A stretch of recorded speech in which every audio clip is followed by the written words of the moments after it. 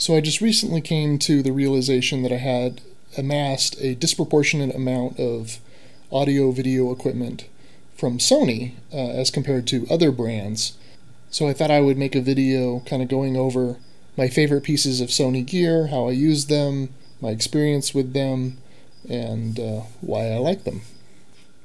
So this is a Sony stereo microphone I purchased for about $200 in 2003. The model number is ECM MS957. I purchased it for recording band rehearsals. I plugged it into a hard disk recorder, this one from iRiver, so recording CD quality audio just in stereo. Works great.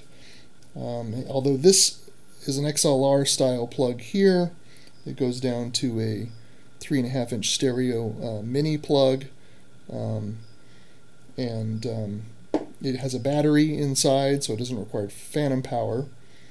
Has a rotatable capsule, so the audio can either be coming from this direction or this direction, and then you can adjust the pickup pattern from 90 degrees to 120 degrees.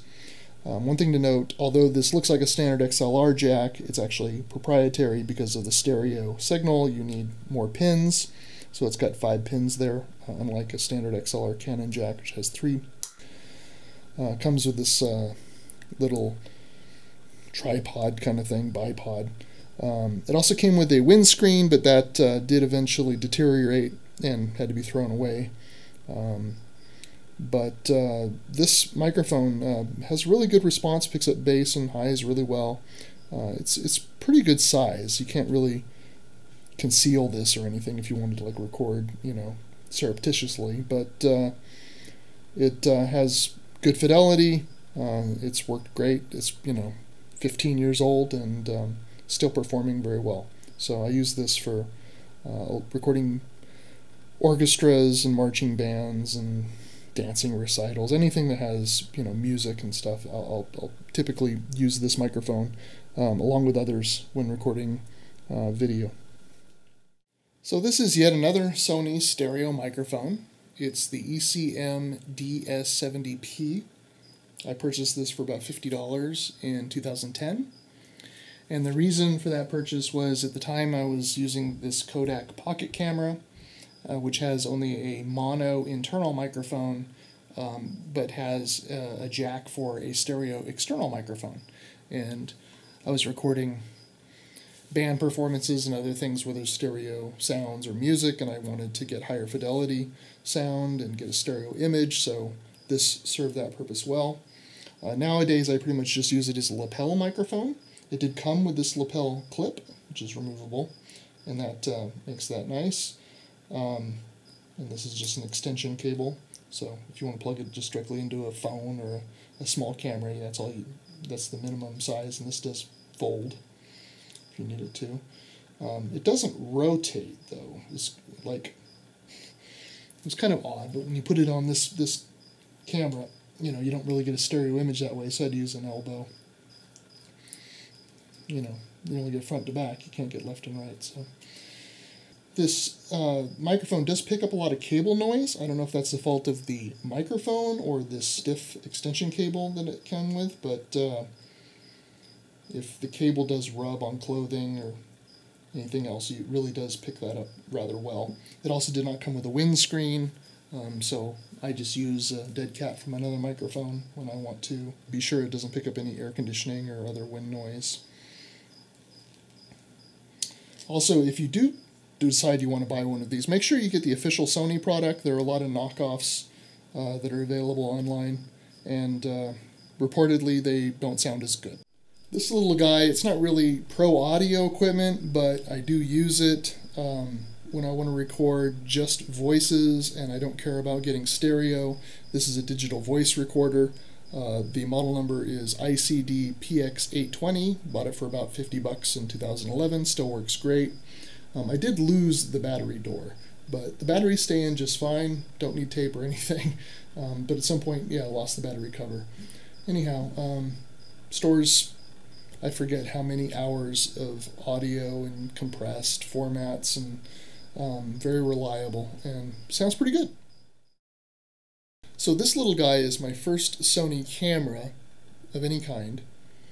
It's the model number HDR-AS900V, and it's the first of kind of their newer generation of action cams. The ones prior to this were like a dark brown or gray color, and I think these are the first of a new series which had new image processing and image stabilization. The reason why I purchased this primarily at the time was I was recording a lot of volleyball tournaments, and I wanted something that had a wider angle, something that had image stabilization, and built-in stereo microphone was important to me, and this had all those capabilities. It also had Wi-Fi, which meant that I could put this on top of like a 13-foot pole and still monitor what it was looking at from like an iPad or a cell phone, and adjust, you know, the what it's pointing at without being able to see through the camera itself. So it actually does not have any kind of display. The only way to see what the camera is looking at is through that Wi-Fi connected device. Also, there's no zoom of any kind. Has very limited image controls. I think it has like a neutral and a pro color or something like that, a couple modes. It has a special underwater mode, and then the white balance is automatic always. There's no way to manually set or customize the white balance in any way, which has been a problem once or twice. So after using it for volleyball, I decided to give it a try underwater, and it did come with an underwater housing. Unfortunately, I learned after using it that it's really not that usable. The underwater housing that it comes with has a rounded lens, which makes everything very foggy. If you really want to get clear pictures underwater, you have to spring for another component. That is the MPK-AS3. This cost me about $50 back in 2014. And then the flotation was another $18. So that ensures that if you drop it, it will float to the surface rather than sink. So the camera goes inside here, has a nice flat lens, and that gives you your clear pictures underwater, which really do look good. But again, another $50+ I bought other accessories for it, but these are really the ones that matter. It's served me well. A couple of things have been a little bit disappointing. It does support XAVC-S mode, I think it's called. There's a couple advantages. It's higher bit rate, so the image quality is better, the video quality is better. It also will record more than 4 GB in a single file, so you don't have multiple files that you have to splice together when you're editing or uploading. But when I record onto XAVC-S, I've had lost videos. More than once I've had corrupted files that I couldn't even open or restore in any way. And I've never had that in the traditional MP4 mode. So I've always used it in the MP4 mode once I learned that lesson and lost some valuable footage. And that's with the latest firmware. So I don't know, I think it's a bug that they never quite fixed. And another disappointment was the inside plastic piece that goes to this power button or record button. You can actually power it on with these side buttons here. But the inside plastic broke in here. It's still connected, but it won't actually start recording or do any of the functions that are normally enacted when you push this button. So I've had to either remotely via Wi-Fi start and stop recording, or actually open this up, which it still works when you open that up, and then press this little metal piece here with like a key or some kind of, something pointy. So it's a little bit of a hack, but replacing this door is just not worth it. It costs about as much to replace the camera. So there is a newer version, a couple newer versions. Of course, they go to 4K now, but there's another 1080 version of this camera. The newest, I think, is the 300V. So it has that version has better image quality and numerous other improvements, but it also has customizable white balance, which is a feature that I'm looking forward to getting at some point when I upgrade to that camera. But this one, I don't even know how many hundreds of hours I've recorded on this camera, both above and underwater. So It's worked great, other than that little plastic piece and then that other bug I mentioned with the XAVCS mode. So this here is the second Sony camera that I ever bought. It is a DSC HX400V. I paid about $300 for this camera in 2015. Although it's really a still camera, I primarily bought this for recording video. It has a incredible optical zoom distance, like 50 times zoom. It does have kind of a small sensor. I think it's a 1/3 inch sensor. So you're not going to get that great of still pictures if you did use it for that. I mean, they're okay, but if you really zoom in, you'll see the lack of detail. And a lot of noise. If there's low noise or low light, it introduces a lot of noise. It's classified as a bridge camera, so the lens is not removable. Like I said, it does kind of have that super zoom capability. So if you really zoom in, the lens cap, no cable or anything, so you don't want to lose that. But the lens really goes out there and reaches out, and you can take decent pictures or video of the moon if you like. Has a tiltable LCD screen here, so that's pretty nice. Anyway, for $300, it's a very decent video camera. Of course, it will stop recording at about 29 minutes because it's not technically a camcorder. So if you're going to record longer pieces, this may not work for you, or you'll have to manually restart recording. It also breaks files up on 4 GB boundaries. One feature I really did like is it shares the same battery as this camera. So I have a kind of a large collection of these batteries, and they're interchangeable between both cameras, so that's a nice feature that I liked. It does not have an external microphone input, so if you want to use a higher quality microphone, there's an option using this proprietary shoe, but the internal microphone is decent. It's stereo, has pretty good wind noise cancellation, but mainly I got it just for the video portion. Not really, I don't really use the audio from this camera that much, but I will get into the audio options when I introduce the next item. So the next item I want to show you is another Sony stereo microphone. This one, the ECM XY-ST1M. I paid about $90 for this in 2018. This microphone is specifically designed for attaching to cameras. It goes on Sony's proprietary shoe. And then turn that to lock it down. So these are the microphones here. They're adjustable as far as the spread, really 2 positions, wide and narrow. It has a built-in low-cut filter.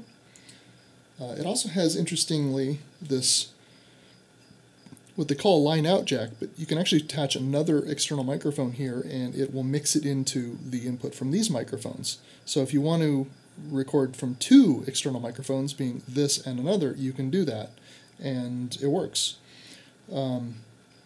This will also allow you to use this microphone with a non-Sony camera, or a Sony camera that's not compatible, doesn't have a compatible shoe. You can use a cable from here into the input jack on the camera if it has one.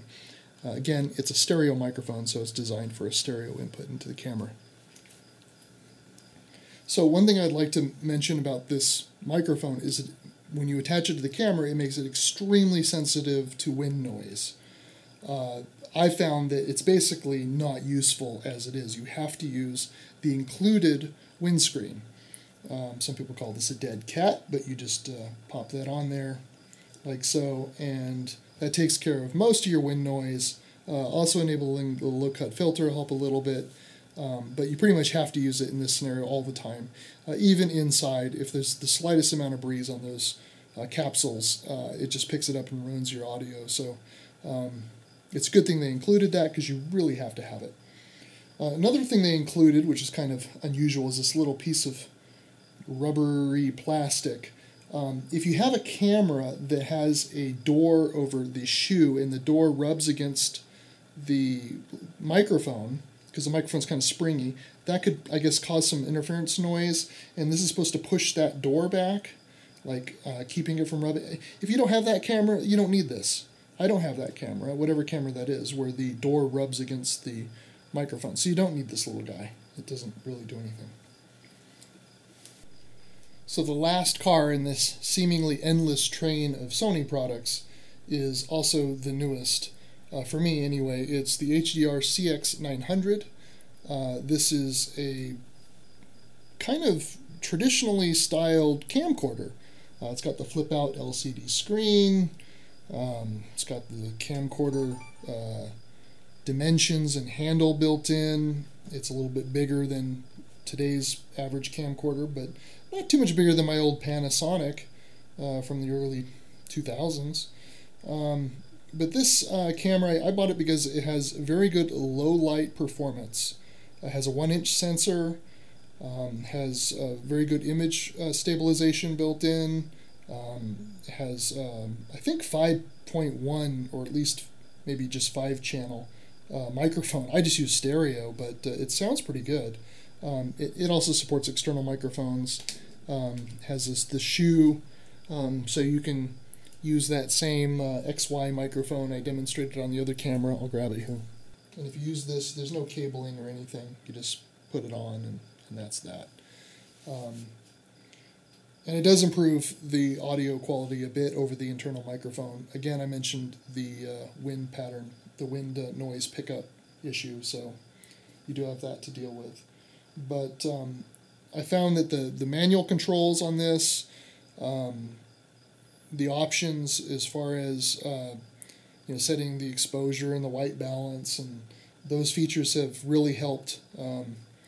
Also has focus peaking and zebra striping and features that you don't get in a lot of consumer camcorders. So the quality is not only spectacular, but it kind of helps you in creating better videos if that's your interest, if that's what you want to do, create something that looks more professional. This is kind of bordering the professional line of cameras from Sony.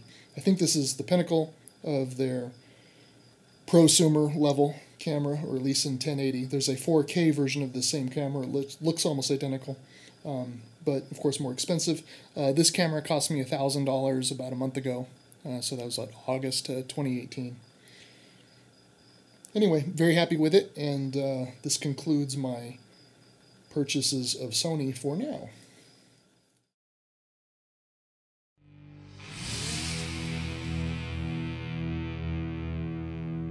That's a good YouTube video! You're terrible!